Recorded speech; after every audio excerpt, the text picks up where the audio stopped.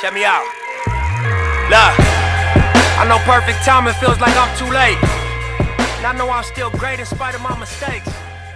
You know it's authentic every rhyme I say.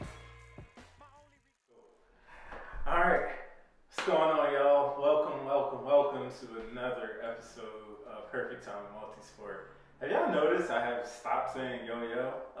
Anyway, neither here nor there. Welcome. I'm really excited to be back. I'm excited to change things up a bit. As we mentioned last week, we're going to be shifting and actually having these pre-recorded episodes to just give you guys a better quality. So I'm excited to bring you that better quality, not only in the interview, but also in this content that we're giving you. And today I'm joined by a new friend, Katie. How you doing? Good. How are you, Mike? I'm pretty good. You know, we just had to work through this technology issue, but we're figuring it out and we're going. So how's your day been? It's been long, but I'm very happy to be here. All right. Cool.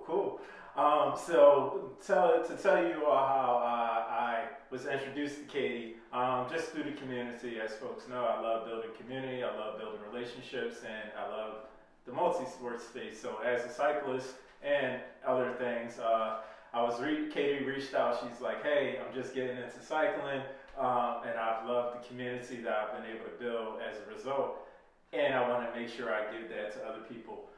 We'll talk about that here in a bit, but definitely want to make sure I give you guys the preview of that so you can get excited. But enough about that, more about you. Tell us a little bit about yourself, and in particular, tell us where you're from, where you're at, how you got here, and why you're staying. Okay, so I live here now in the DC area, and I'm originally from North Carolina. What part? From the Raleigh-Durham, Chapel Hill area. Okay. And so I moved here for school to attend University of Maryland. All right. University, what is that, Terp? Yes. What is a Terp? It's a turtle. Okay. All right. Cool. I've never heard of like a Terp as a turtle, but I know enough people that went to Maryland that I should know that. But so what's making you stay? What am I studying? Yeah. Why are you staying here? Why am I staying here? Oh, so I'm studying for a master's of social work, and okay. But I do plan on staying though after I graduate. So. All right, cool. Hey, at least you have a plan. Like a lot of people, they come to DC and the DMV area, they're like me. I'll be here for a few months and then move to Miami, and then something happens and you get stuck. I definitely want to stay. I love the area and I love the people. Yeah. I love that. And we'll definitely get a little bit more into that, in particular what you mean by the area and the people, especially the people. So take us back a little bit to your time in North Carolina. Like, what was it like growing up for you? What was your childhood like? Oh goodness. Well, I would say I had a really good childhood. I had loving parents. I have a brother and sister. Where do you fit in? Are you like the oldest, youngest, yes, middle? so I'm the oldest. Okay. The oldest child. I would say my childhood was a bit like rough. Or actually, I feel like part of my childhood I didn't really.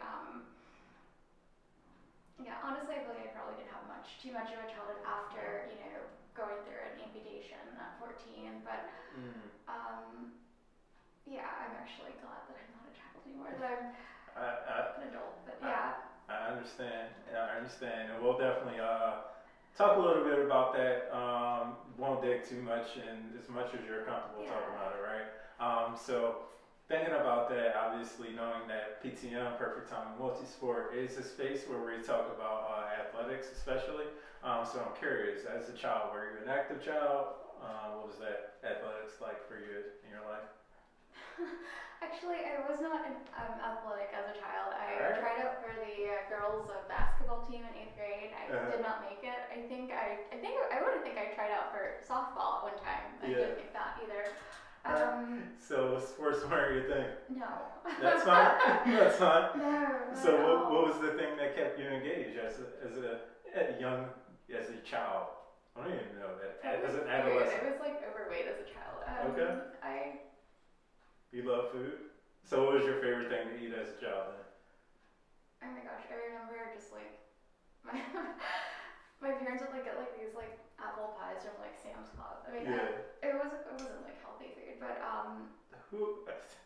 I ate honey buns all the time.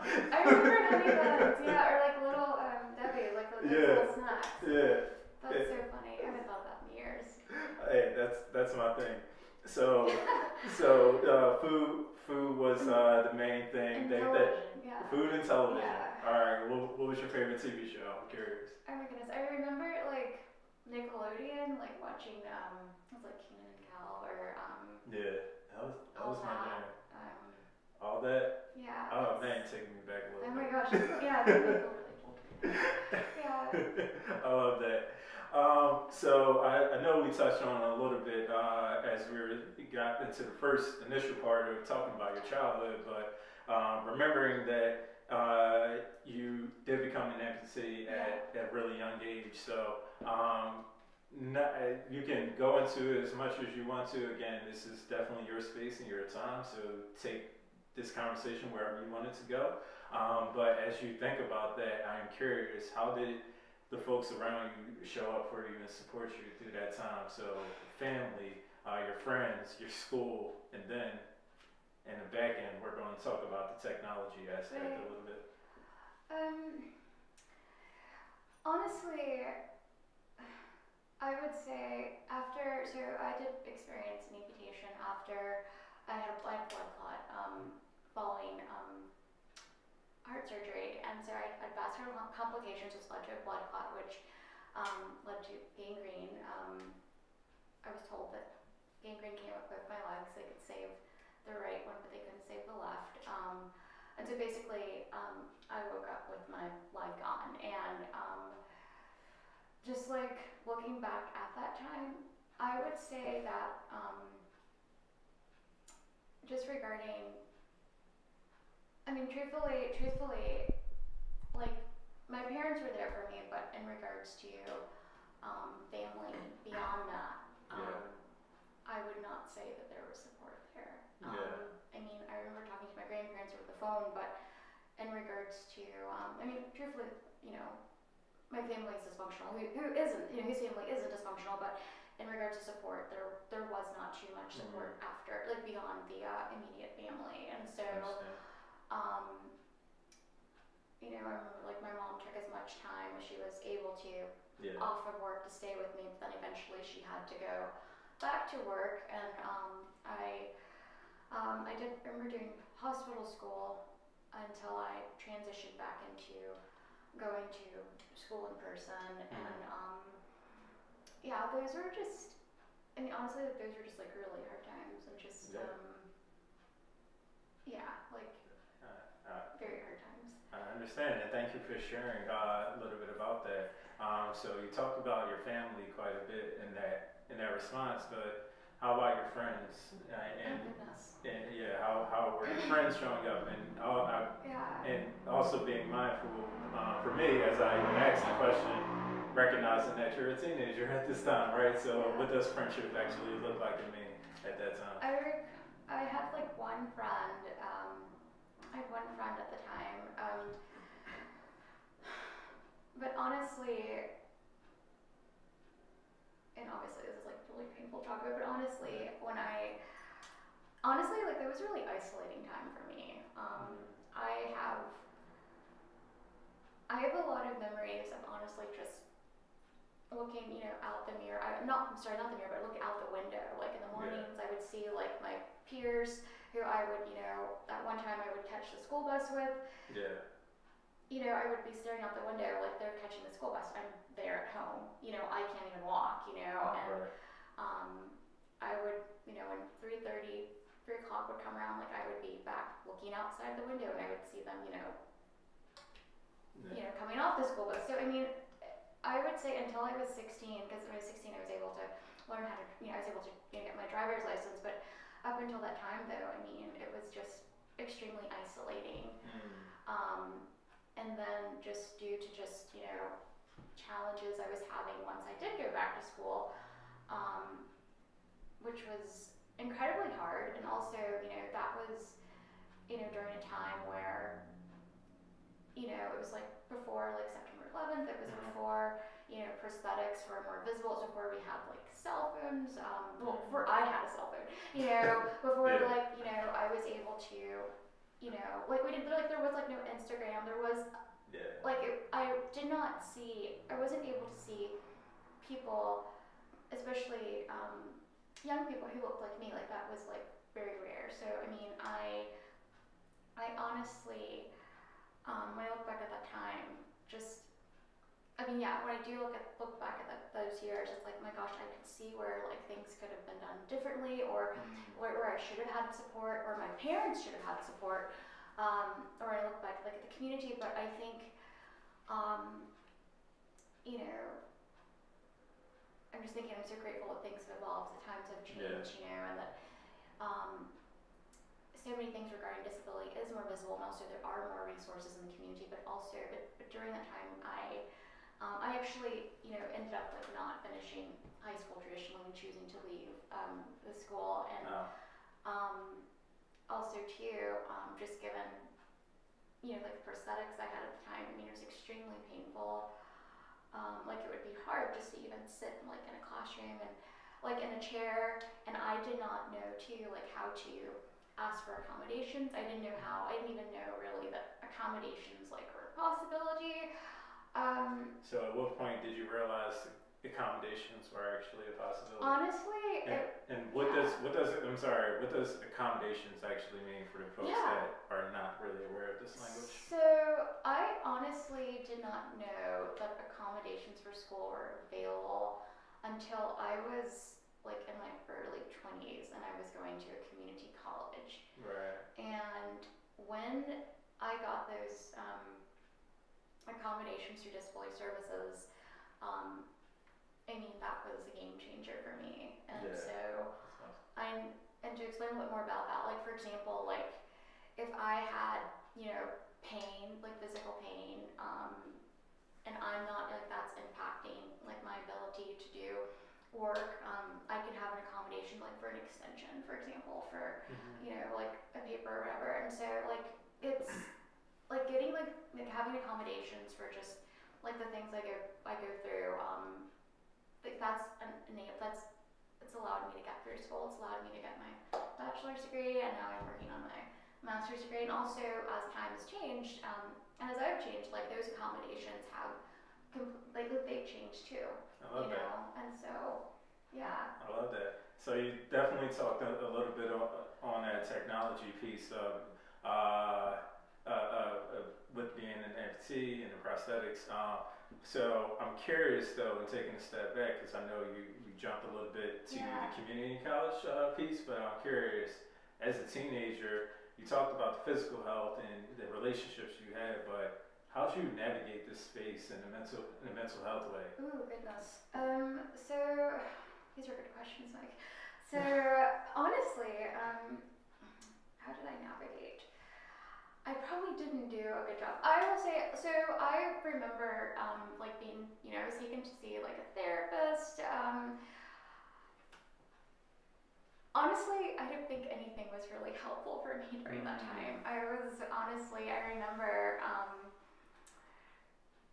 truthfully, to be truthful, I remember like, you know, I was on like an antidepressant, and it wasn't actually until like 2 years after losing my leg that I, you know, was able to even begin grieving the loss of my leg, because I couldn't feel, because I was on I guess the wrong type of antidepressant. I was numb, you know. And so, but after, I remember like my mom would come and give me one of those little pills, and I look back at this, I think to myself, my God, how did, you know, my younger self like know like this is doing something to me? Because, you know, eventually when I made that connection, she would come and give me like my little pill, and I would go and I'd put it in a plant.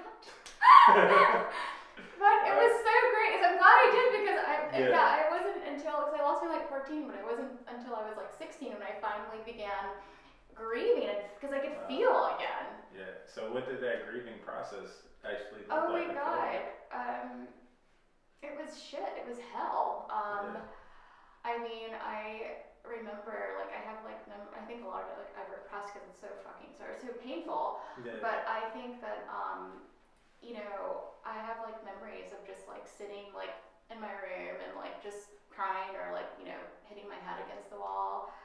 I remember, like, this might be too much information, but I remember, like, I had, like, a shower chair, and I remember, like, I was so upset that, like, I took the shower chair and I, like, you know, threw it in the closet, and, like, I beat it up against the wall so then, like, you know, my parents couldn't see that there was, like, I put, like, a kind of, like, it wasn't a hole, but there was, you know, I was banging a shower chair in there, and so, it was painful, and it was also a time where I so badly wanted to belong and to fit in, and I could not do that.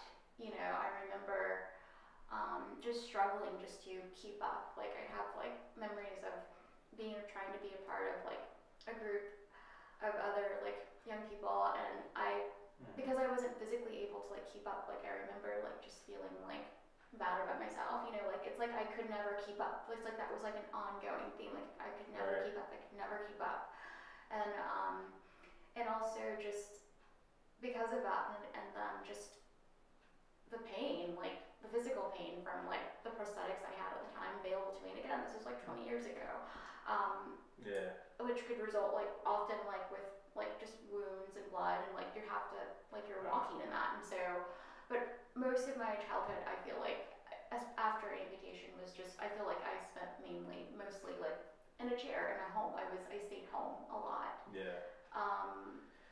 So you just started to talk about the technology piece again, and earlier you mentioned this, you're going through this experience and losing your leg pre 9/11, September 11th. What did that look like, and how did that technology piece actually shift, and what did you notice in that time shifting? I actually, I remember when September 11th happened, because I remember I was at home in my room and I was listening to the radio. I listened a lot to AM radio during that time because it felt like it was a friend, like there was someone with me. And I remember hearing that on the radio. In regards to when I saw, like, a shift in regards to, like, prosthetics, it would not be until many years later, unfortunately. How old were you about when you started to notice that shift? That shift? So, I was actually, was I 20 or 27? It was like 2013. So it was 2013. So yeah, I lost my leg in 2000. It was 2013 when I actually got, like, my first microprocessor knee. Wow. And I actually went out of state to get that. And so were you still in North Carolina at this time? Yeah, I was in North Carolina, yeah, and I actually went up to New York to get that, and so there's a company there, and so with insurance companies and with, like, prosthetic technology, it can be really hard to obtain this equipment, and often it's, you know, you have to, like, fight the insurance company. Right. But I used basically a manual knee before that. So it's only been, like, what, 13, 14, 15, 16, 17, 18, 19, 20. So only, like, 7, 8 years that I've, you know, been using more of the computerized technology. But for most of my, like, time as an amputee, I used the, you know, manual knee or non-computerized technology. So you definitely seen the shift in how not only the folks in your community probably was able to support, but the folks outside of your community through, maybe it be through 9/11, but it was definitely a shift in that support, it seems like. I also know that you work in the support space and the counseling space now, and that's something that you're working towards, especially to work more.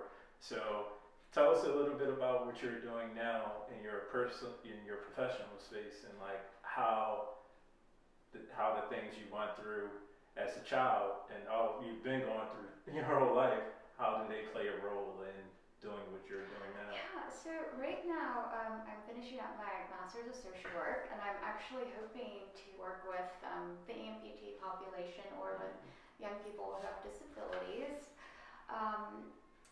I would say, like, my biggest motivation for wanting to do this is that I don't want for another child. I don't want for any child, but especially, not another child who has a disability to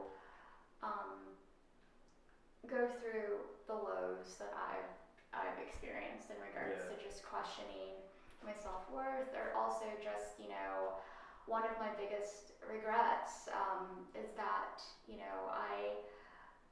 I spent many, and it's hard to even think about, but I've spent, my God, probably nearly 20 years, just being, gosh, it's hard to say, it's hard to talk about, but I guess because it's I think it's hard to talk about or to say because I know there's a better way now, and I know what I can do differently now, and also I make different choices now, but I don't want for another child to experience, hiding themselves or be ashamed of themselves, right? Because that's, I've done that for nearly 20 years, and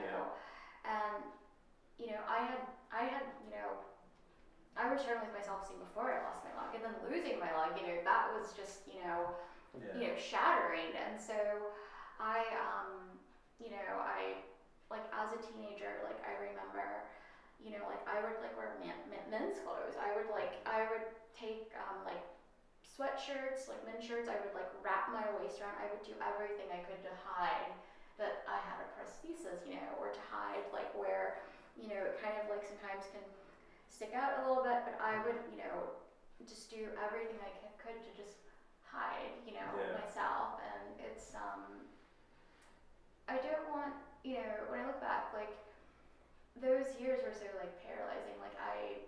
I literally it's my life stopped. I don't want for anyone to go through that, and to just spend just so much time, if not years, just living in fear. And really it's it's just, it's not worth it. It's not good. You don't have to I guess I've been on this journey of self discovery and self-love, and it's just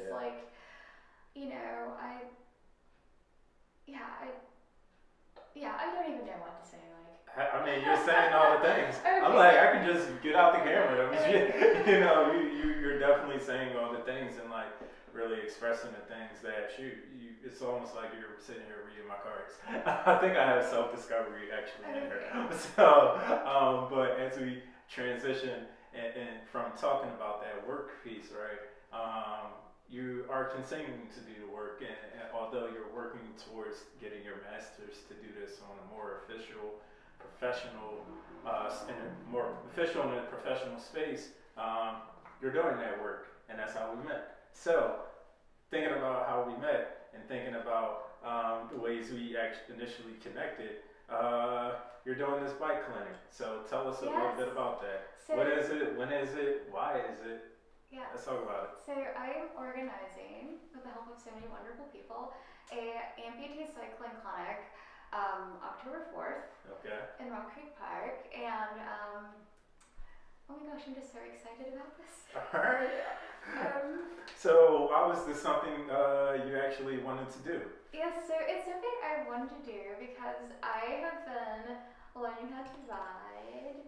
You've been what? Yes, learning how to ride my bike. Alright, learning how to ride the bike, cool. For 3 months now, and sorry, I get so excited about it. So yeah, I've been learning how to ride since towards end of June, I got my bike Shiloh, that's her name, Shiloh. Shiloh. Yes, and so, yeah, I would say I've been practicing like every day. I call it practicing, but no, it's been like totally life changing for me. And one of the like blessings about this bike is that, I mean, I'm continuously like, I learn every day. Like every time I'm on this bike, I learn so much from her. Oh, sorry.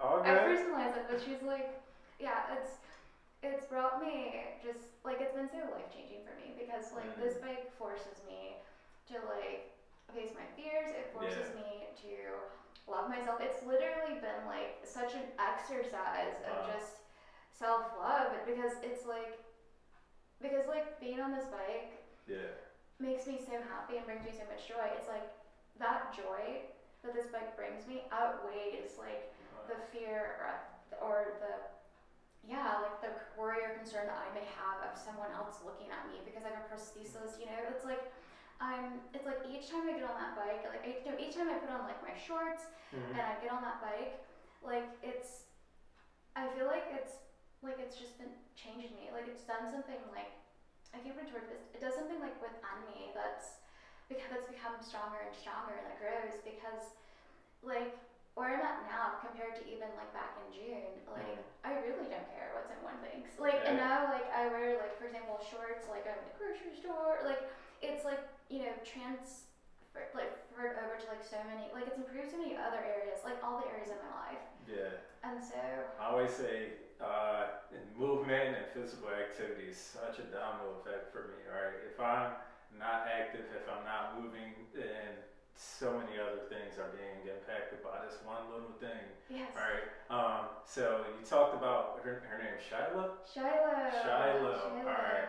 Talked about Shiloh, but I know there's another one that is in your history. Blue. Tell us about Blue. So Blue. Yes, Blue is my cruiser. So I got Blue when I was 20 years old. And I went to the bike store because I wanted to learn how to ride a bike.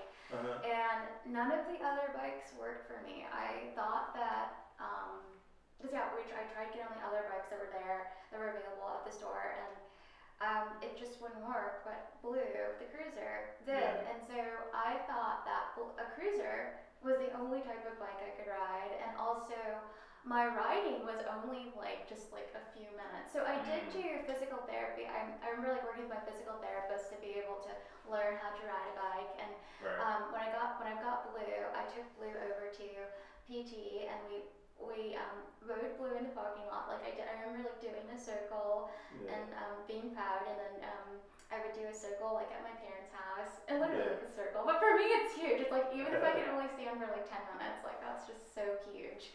And so, sorry, not even 10 minutes, but 10 seconds. Because one of the issues is that my foot would always come off. And so the prosthetics like would always like come off. And so, you know, staying on the bike was just like, it was just a challenge. And so just being able to go for a few minutes, literally, that was my cycling journey. Like that was it. And I thought that, and even what's so interesting was my God, it was like maybe it was like a couple of years ago. It was before I moved here. I remember I went back to the bike store to see if I could use another bike, and nothing in the store worked. And so that definitely changed because you have this new bike. So and that's I'm really happy you shared that in the way that you did, because the main thing in the stories that we really try to get across and tell. All right, it doesn't matter where you are, it doesn't matter what you're doing. If you're able to get out and be active, you are an athlete, and that's perfect. And you're perfect the way that you are. So initially you were getting out doing 10 minutes tops, and now you're putting together bike clinics. It was 10 minutes, it was like 10 seconds. Not even that. And now like you're organizing bike clinics. Like how crazy is that, right? So I didn't actually know that I could ride a road bike until back in June. All right, so that's a perfect transition. Tell us about that experience. What was that like when you learned that? So with the pandemic started, which is entirely like terrifying for everybody. But it actually, prior to that, I was going over to the Y, and I was, I just discovered like group exercise classes, and I was learning how to do yoga. So I was becoming like more active. And then like when the pandemic started, I didn't have the opportunity to exercise or to get out like that anymore. And I started having physical pain in my back and just also just, of course, like becoming depressed and also like staying home and eating like more and gaining weight. And so, I wanted to get back into, I wanted to ride my bike because I'd seen on Instagram there's all these other amputees who were like riding their bikes. And so, I remember like telling my prosthetist, like, oh my gosh, like I wish I was like Melissa Stockwell, I wish I was like Brenna Huck. And there are amputees who are Paralympians who are and they're on Instagram. And so I would always like go to clinic like showing like Jamie like my phone and somebody on Instagram who's doing something wonderful and say like I wish I could do that too. And so but finally like in June in June I drove down to my parents' house and I picked up Blue. Alright. Yeah, and I brought Blue back and I took Blue, I went with a friend and Blue over to DC and over by the Lincoln, and I rode Blue. I mean, of course I'd have to stop and pause, my leg would slide off, but I rode Blue, and then I ran into another amputee who goes to where I go to, and and I ran into her, and like she said, like she was so proud of me, and then she said how like she wants to learn how to ride a bike, and really? It was just like this just like a god like miracle moment, because when I saw Aggie, it just like I said, oh my gosh, it was just like it was confirmation that okay, like you can do this, and then just given like Blue had like spider webs that got on her, and just it was just dirty, and also like given the chain, and I wanted to like I needed to take her to the store. I needed to take her to the store to make sure everything was okay, just maintenance wise, and so that's what brought me into Trek. So much of the Trek. So and they eventually you got this new bike, but before we get into the transition from Blue to Shiloh. Yeah. All right, I'm sorry. I know I'm mispronouncing it. Shiloh. Is it Shiloh? Shiloh. All right. I won't do it again. I'll try not to do it again. I'll probably do it again. So before transition to Shiloh, think about Blue. I'm curious. What were some of your like favorite memories with Blue? My favorite memories of Blue was when I could accomplish riding a bike with her in physical therapy. And so that was like I was 20. I was like 20. So that was because that was huge. And then like honestly, like the memories I had of just being able to like go in a circle. So it's like that was just. I mean, to me, like I literally thought like that's all I could do, and so to me, like that was huge. And so it's it was just like a celebration. Even like before I moved here, like I took a video like of my my parents like stood outside and watched me go outside. But it's like this is huge. So it's like look at me, and so I thought that was like my cycling, like that was my experience with the bike, and so of course like I mean literally that's all I thought I could do because of just the limitations and the the obstacles. So you go into Trek and you quickly realize that that's not all you can do. Not only with your athletic abilities and the way you can move, but with the materials that you're in the bikes that you're able to use. So tell us a little bit about that experience, because I know it was such a huge journey for you. So tell us about that journey buying your new bike. So when I went to Trek, a man named Chris helped me, work with me. Well, he helped me to get Blue out of the car and bring Blue in, and he helped me to put like, the chain lubricant on Blue, make sure Blue was okay. But did you get the spider webs off?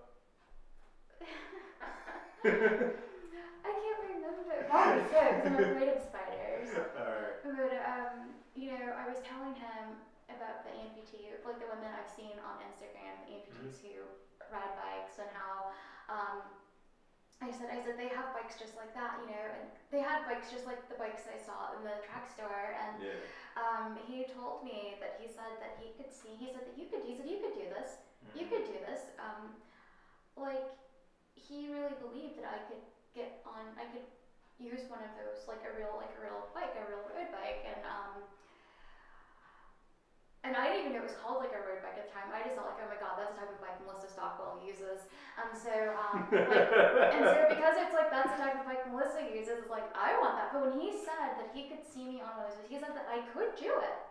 You know, I mean, like when I left there, like his words just, you know, they just stayed with me. And like 2 days later, like because it's like his words just kept, it's like they haunted me. It's like I just kept like.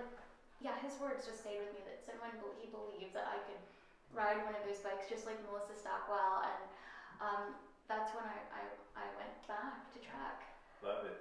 So I know Lewis Bay, but what was it like transition into this new found love? Into Shiloh.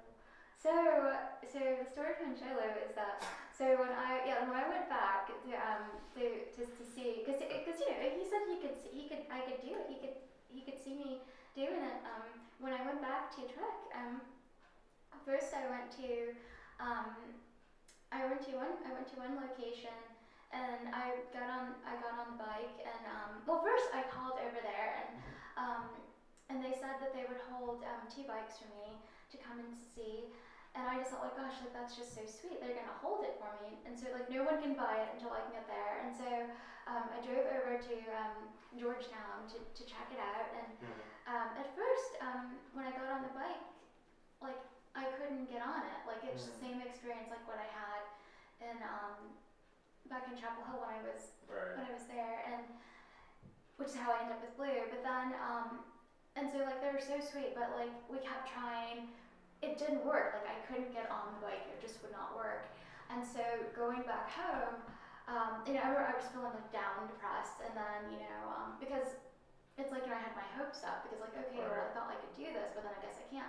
But then on my way back home, I said, you know what?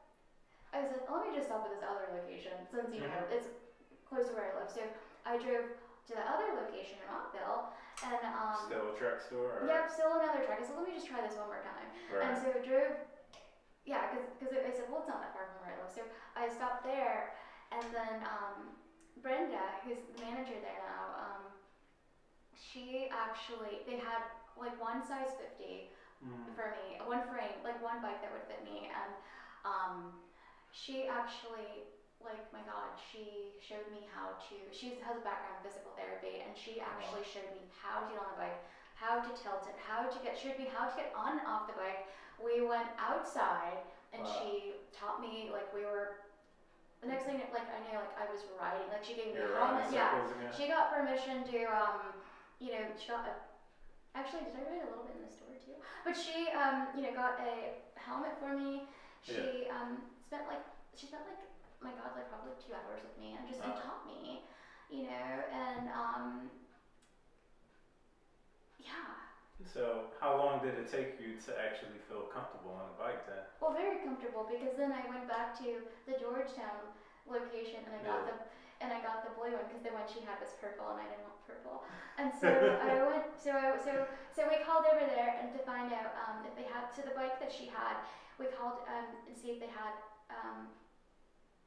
there's another color at Georgetown, so they held it for me, and so I drove back over there and I showed them how I could get on the bike, and then they worked with me, and they were all happy because like I could get on the bike, and then we went outside and I rode a little bit, so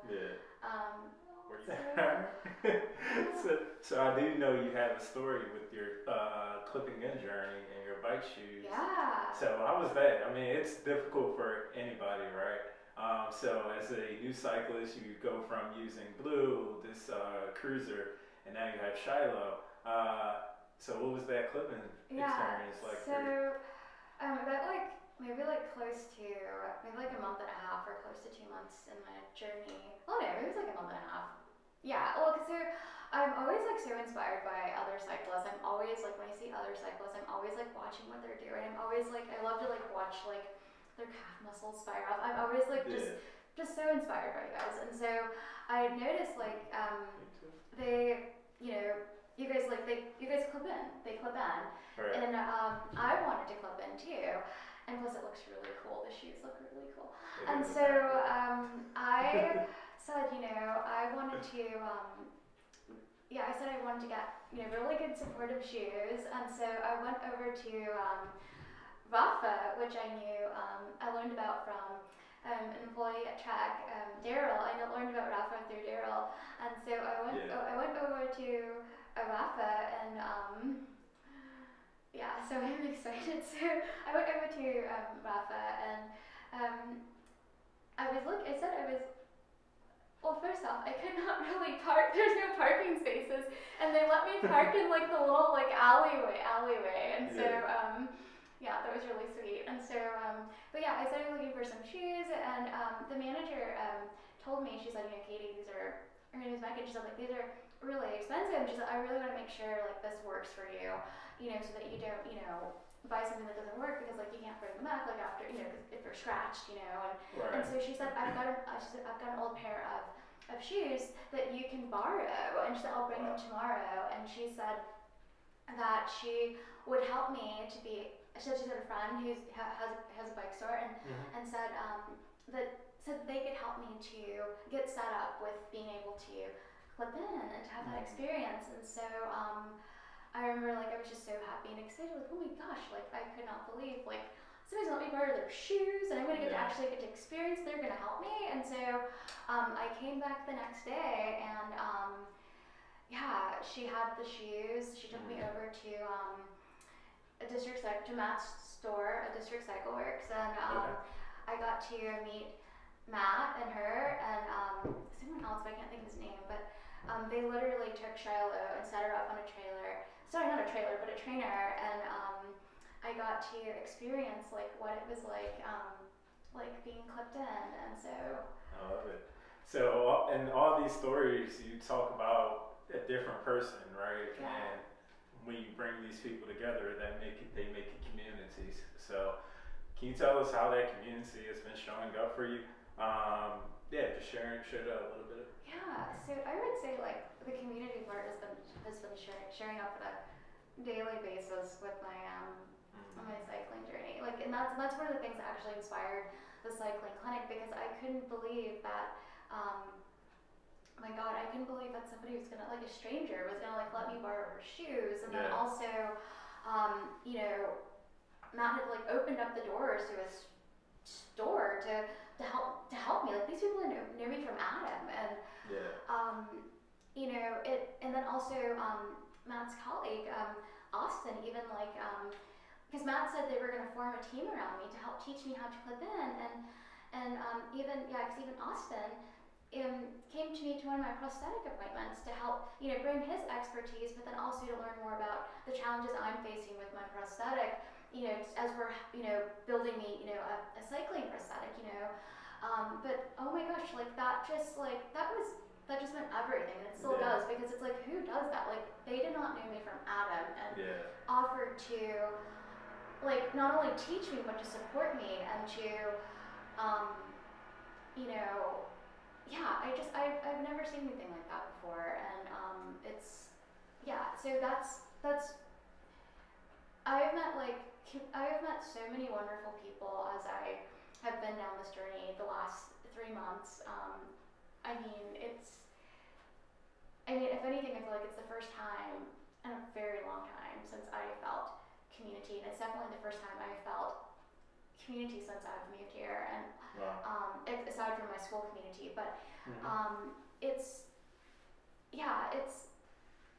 I would say it's community. It's the people who I've been so inspired by in my journey, who have basically been the inspiration for creating a space for other amputees, for the cycling clinic.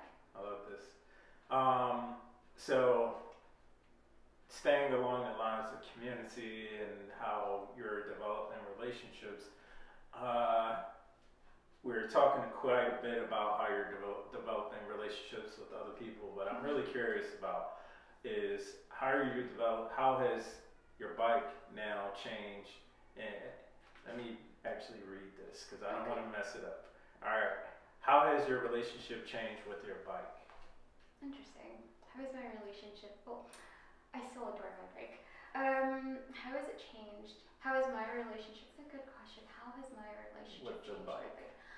I would say I've definitely become more confident on the bike. More like I feel like more stronger on the bike. Mm-hmm. Hold on.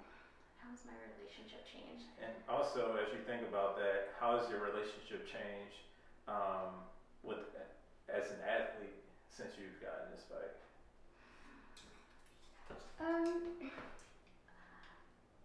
I would honestly say that I'm becoming more comfortable with my body. I'm becoming more confident in who I am, and meaning like I'm becoming more confident in like what being an amputee means for me, and what having a disability means to me. Like I'm like it's interesting because it's something that like I guess I'm discovering and learning like each time I'm on it. So it's like this relationship with this bike. It's like how do I put it into words? Maybe I can't put it into words. I just know that it's changing me, and each time it's just something new and something different that I discover that makes me better, that makes me know myself more, that kind of like heals my heart from wounds that I never thought I would ever like heal from. That makes me want to go around my bike. Right? Sheesh. Oh man. Where do I go from there? Nah. All right. So, how has your perspective? You actually just kind of touched on this. How has your perspective as an amputee changed since riding your bike and building this community? You know, I'll be honest. I think, you know, it's so interesting. And I'll just share. Like in my head, I was thinking, like, I love being an amputee. Like I have moments where, yeah, I love being an amputee. I love being me. I love, you know, this is something that I can't change. I can't change the fact that my leg is gone, and I can't disassociate from being an amputee. Like I cannot not be an amputee, but I have moments where I love being an amputee. And sorry, what was the question? Sorry. Yeah, no worries. How has your perspective changed on being an amputee since riding your bike and building this community? Yeah, so it's just that, like, I have moments where I love being amputee, and I think that just means, like, I have moments of just loving myself and just, like, the pain of just so much loss and just so much that I could not control as a child. Right. And that I could not even, describe or articulate things that I couldn't even attach a word to or label. It's like that doesn't really. It's like that's not like. It's like that's not so close to my heart. Like it doesn't hurt as much. Like it's not so present. It doesn't show up so much. Like that pain. Yeah. Okay. So I remember when we, I think the first time we had a conversation, and I was telling you about Perfect Time Multisport, telling you about the story and the name behind it and what it like really means at the foundation, right? And you were saying like, oh my gosh, it was the perfect time for me to get the bike. Completely. What do you mean by that? I kind of intentionally did not ask a follow-up question because I wanted to save it for everybody else. So yeah, why was it the perfect time to get your bike at that moment? I think, honestly, like in my heart, I'm thinking maybe it was the perfect time for me to begin healing in ways that, I mean, I literally just did not. I mean, honestly, I never. The way my heart feels now, like the way my heart is so open to just life and to living and to just exploring others, the world, myself. Like I feel things now and experience things now that I never even thought were possible. And so just like having that joy, it's like sorry, I get so emotional I forget the question. What would you say? No worries. I mean, Yeah, this just was the Was the perfect perfect time time. Oh to yeah, because I think really like and just I don't know what other people believe, but just maybe like I think God just wanted me to heal. Like maybe God was like saying like now it's the time for you to begin healing because this bike has been such a medium for just so much good, and it's wild. I would have never thought that it would come from a bike, and I hope for others and in people's lives maybe like it can be other things that are not bikes that people can experience joy and these gifts from. But for me, it was a bike, and it's something like probably if it wasn't for unfortunately maybe if it wasn't for the pandemic happening, I would have maybe never even paid attention or perceived something like this. That's amazing. I'm like starting to tear up. We need to start keeping tissues in here for these interviews because that was the whole vibe. All right, so shifting a little bit, and that's kind of perfect because, shifting a little bit as we start to transition and start to wrap up. As folks can tell, we're not doing this live, but we do want to make sure we still bring you some authentic rapid fire action. So as we always do, Daniela and I are going to tag team quite a bit and get you some rapid fire. You know what rapid fire? No. All right, cool. So it's just, we're going to ask you some questions, and you're just going to come out with the first sentence, first thing that comes to mind. I'm going to bounce, I'm going to say something, Danny's going to say something, and we're just going to wrap up with some of our staple questions. All right. So first, this is actually Danielle's favorite question, but I'm going to steal it. What is your favorite memory in athletics? As an athlete? Now or as a child? Period. Oh. It can be now. Oh, I have so many memories. I can't choose. They would be like the memories I have when, since I've had Shiloh and I'm with friends. I get to ride with friends, with others. I love that. All right. Danny. So you've mentioned a couple of your favorite amputee athletes. If you had to go on a bike ride with one of them, which one would it be? Melissa Stockwell. All right. So if you had to go on a bike ride with one of your favorite athletes, it would be Melissa Stockwell. Yes. Cool. Wanted to make sure I repeat that for folks that are not able to hear. So do you have any mentors in this space? Any athletic mentors? Oh my gosh, I have so many. I feel like it's it's been like the people who I've met in the community, like you, Matt, now Daniela. Oh my gosh, it's so like when I get on Instagram, like I'm like always looking at people and I'm just like in awe, and I look at people online, like people in person. I feel like everybody is like, I've met so many wonderful people who have just contributed so much insight and wisdom to my journey, and it's I feel like everybody has been like my mentor, honestly. That's the great part about social media. It's like you're able to connect with people that you otherwise wouldn't be able to connect with in a really easy way. All right, so I love that. And to Matt, Mike, I've had people also like cyclists to like just stop me and on bike, on riding, like they'll like talk to me and they'll like give me tips or share with me things, and it works. I love that. All right. My next question for you is, now that you're getting more and more familiar with a road bike, what other kind of cycling are you interested in doing? I want to get a mountain bike. I want to learn how to, I want to be able to ride on trails, and so I want to do that, and also maybe like touring. I've heard about that. That sounds amazing. Yeah. So I'm hoping to one day have another bike so I can do more things. I have a backup question. Yeah. Do you have a list of names in mind for that potential next bike, or do you name them based on feeling? I totally name them based on feeling, and so That's a great question. I'm sure I was thinking about that earlier, but I didn't ask. So thank you, Daniela, for asking that.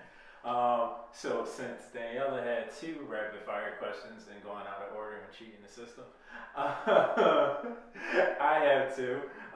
What is your favorite thing to eat before a long ride and after a long ride?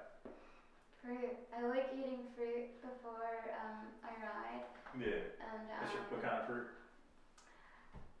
any fruit, but I like apples. All right. Cool. And after your ride?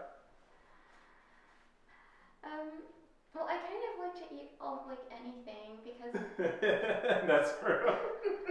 That's pretty accurate. yeah. I think anybody watching this and rides their bike and gets moving will identify with that 100%. Cool. Danny?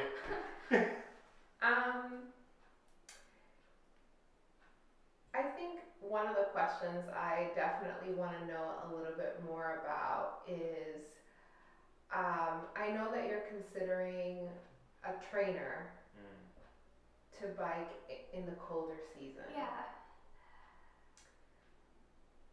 How do you think it would feel to ride inside versus like the discovery that it's been to ride outside? In my head, I'm thinking it's probably going to suck. I mean, it's probably not going to be the same for sure. But, I'm thinking just so that I can maintain like the muscle memory and also just stay strong. I feel like it's worth it. I was thinking I didn't want to train and learn how to ride and then become weak, and then I'm in the spring, I'm not, able to, I don't want to lose the muscles that I'm developing. Talking about strengths. I love that. So, last question, not necessarily in the rapid fire, but since Daniela did help transition us from the rapid fire to more in-depth questions, the last question I have is, what has athletics taught you about yourself? How to believe in me. That's awesome. I love that. And then the last question, last 2 questions that I have is, 1, if you had to marry one, kiss one, kill one, swim, bike, run. Now, I know you're not a triathlete, but this is kind of a triathlon space. So if you had to marry one, kiss one, kill one, swim, bike, run, what would it be? So would I swim, bike, or run? Yeah, if you had to marry, for me, I've never had to answer this, so for me, I would marry the bike, I would kiss the run, and I would kill the swim. Actually, I would kiss the swim and kill the run. I would marry the bike. I would kill the swimming. What's the other one? That you would kill the swimming, or it's swim, bike, and run. Marry, kiss, kill. I would kiss the running. I would kill the swimming, and I would marry the bike. All right, I love it. And then the last question that we always like to ask everybody that we come across is how would you define the perfect athlete? Someone who believes in himself. That's it. And who loves others. Yes, that's a really good addition. I love that. So again, thank you for joining us in this conversation. Thank you for everybody that's watching this recording. Thank you for everybody that's listening to this recording. If you're watching and you're curious about how you can listen, go to Apple, Spotify, Anchor, wherever you get your podcast. Just search Perfect Time Multisport. And if you're listening and you're trying to figure out how can you watch it, you can just go to our YouTube channel, Perfect Time Multisport. You can also connect with us on social media, Perfect Time Multisport. And that's our ways to connect. And then also, quick big thank you to all of our partners. They continue to make this happen. And just the people that are really here in the front lines doing the work. They actually are the people that make this happen. Partners are important, but Daniela, Roy, Freddie, shout out to Freddie that's joining the team. And also gotta acknowledge myself for making sure we make this happen and bring, dope conversations like Katie to you guys. So the partners that I definitely want to make sure I acknowledge: Philly Bike Expo, Urban Athletic Club, Athletic Brewing Company, Aftershocks, and Walls Caps. And in saying that, almost fell. We got new cycling caps, so everybody, all the podcast guests, they're going to get a new cycling cap. This is going to be yours, your first one. So I always love this story about the cycling cap. If you're listening, you're like, oh, I'm tuning out. I'm going to tell you a little bit. So we have a P athlete. As you know, we always ask people, what is your definition of the perfect athlete? Had to take it back to high school, middle school, math, P. The function being athlete is perfect athlete, and you define a perfect athlete. Then we have synonyms that we created, Daniela, myself, and Roy, that define perfect for us. So this is all originals. Our thoughts, our ideas, and this is what we want to bring to you. And you can implement whatever you want because, again, you define a perfect athlete. So this is going to be your gift. Yeah. And if it doesn't fit, you can just change the size. Ain't it? Oh, that's perfect. Perfect athlete, perfect fit. It looks good. Oh, you could have tried it out earlier. But let me make sure. Oh yeah. So I usually ask folks about their contact information, but we'll make sure we put that contact information in the notes. So again, if you're watching this, if you're listening, or if you're on YouTube, Instagram, it will be in the show notes. So make sure you connect with us. Make sure you connect with Katie. Make sure you just connect with us and just keep this community growing. And then last but not least, definitely last, I had to go to my next car. Next car was number one. So definitely last. We talked about the bike clinic. So as we wrap up, can you remind folks about the information about the bike clinic? Yeah, so we're going to be having a Amputee Cycling Clinic October 4th in Rock Creek Park from 9 to 11, and it's going to be rather small due to the restrictions of, due to the pandemic. COVID, and we want to be safe as possible, but we're going to have volunteers from my gosh, so many volunteers. We have people coming from sorry, I'm so excited. Okay, so we have bike experts coming from the community. We have prosthetists coming. We have physical therapists coming. We also have we have 12 awesome amputees who are signed up as our participants. What are the age ranges? Oh my goodness, so our youngest is 11, and our oldest I think is like maybe in his 50s, but we have people who have not been on a bike since their amputation, and it is just, it's incredible, and I feel like it's been such a privilege to be able to organize this, and the excitement from our participants, and also just the support from the community, and just so many people who have come together. Like, it's just been amazing, just the love from the cyclist community here, and I'm happy. I love it, and I'm happy to be there. I'm looking forward to it. Thank you again for asking me. Thank you again for including me, and most importantly, thank you again for coming here and sharing space with us and sharing your story with our community. I know you were nervous, but I know this is only the first of many. So I'm happy we got you first. Bam. But no, good. Look forward to connecting with y'all and continue this going. So the flyer for the event will be a link in the show notes. So look forward to staying posted and keeping y'all posted with all the things to come. All right, peace, y'all.